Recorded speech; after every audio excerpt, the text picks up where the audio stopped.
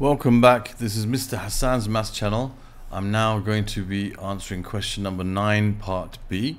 This is question number 9 part B from the specimen paper of the 9709 paper 3.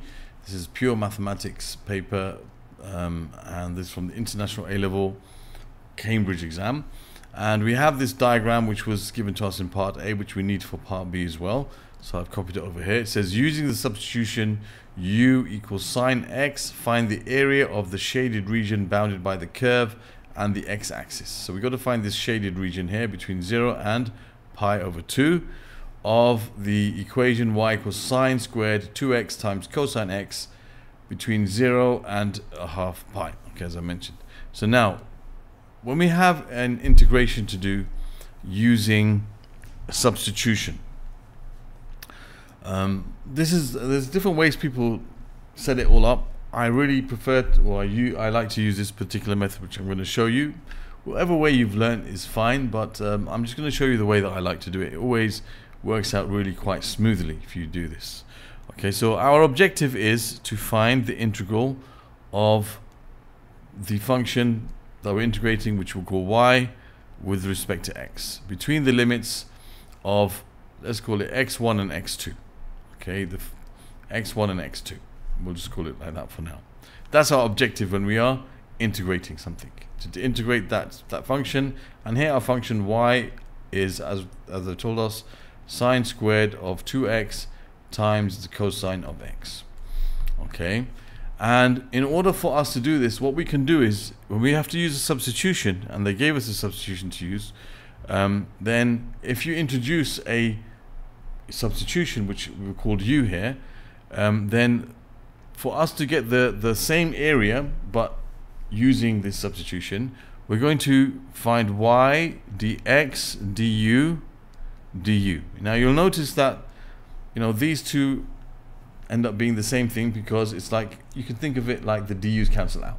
So y dx du du. So all you do is, if you have to use substitution, like they introduce the letter u, then you just write the same thing, y dx, then you put over du du. So we have to integrate this with respect to u, which means our limits have to now be in terms of u. So we have u1 and u2. Okay, so if you apply this, you'll be able to get your answer for any type of substitution. It will work. Okay, so according to this, we need to know what u1 is and what u2 is. Okay, now we know that u is equal to sine x.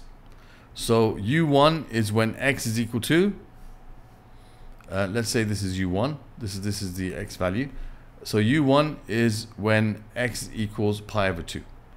So you have u1 is equal to sine of pi over 2, which is going to be 1. And u2 is equal to be this, is going to equal sine of 0, which is equal to 0. Okay, so our original equation, which was basically pi over 2 to 0 of y, which is sine squared 2x times cosine x with respect to x, is going to become now the integral between 1 and 0 of y. Now I'm going to write that at y as it is for now, which is sine squared of 2x times cosine x. Then you multiply that by dx du. Okay, so now we're told that u is equal to sine x. So from here we can find du dx quite easily.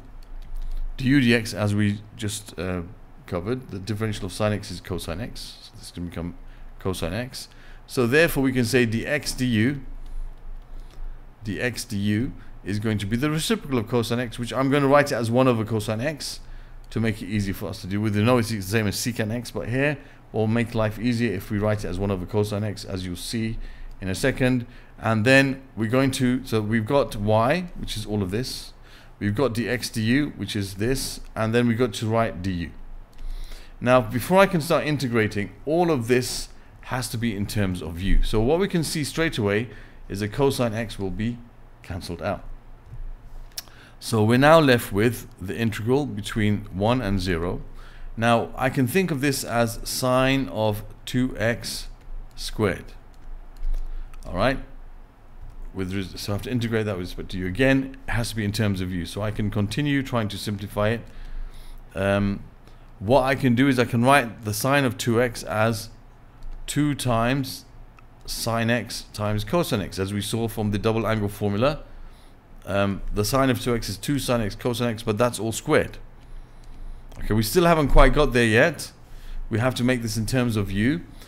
So what I can do now, this is going to become 2 squared, which is 4. So we have 0, 1. You're going to have 4. Okay, and then this is going to be times sine squared x times cosine squared x. Now remember, u is equal to sine x. So I can rewrite this as u squared, and by the way, du. We can rewrite cosine squared x also. We know that cosine squared x is 1 minus sine squared x. Okay, so what I can do here, I always like to write the constants outside, so I'll put 4 outside, and I still haven't integrated, so I've still got between 1 and 0. So sine squared x is going to be u squared, and cosine squared x is going to be 1 minus u squared. Okay, and that's now integrated with respect to u, and this is something that's easy for us to integrate. Let's expand it first. We have u squared minus u to the power of 4, all of that integrated with respect to u. Now when I work out this, it will give me my answer. So when I can now integrate, so I'm going to put my square brackets. This is going to be adding 1 to the power dividing by the new power. This is going to be adding 1 to the power dividing by the new power, and I have my limits 1 and 0, so I have 4 times, and this is going to be 1/3 minus 1/5, and when I put 0 in there, they're going to become 0. Okay, so that's fine. So it's 4 times 1/3 minus 1/5, which is 4 times, this is going to give me 15, and then that's 5 minus 3, so you end up with 4 times 2 over 15, which is 8 over 15 square units. So there's the answer. That's the area, okay, which is shaded. Okay, 8 over 15 square units, and that's our answer. Alright, so as you can see, we use identities to get to the answer, and basically we had to, if you just follow this little step here, this thing is really important for us to understand with substitution. That's how I like to do it. Okay, just basically rewrite this in this form.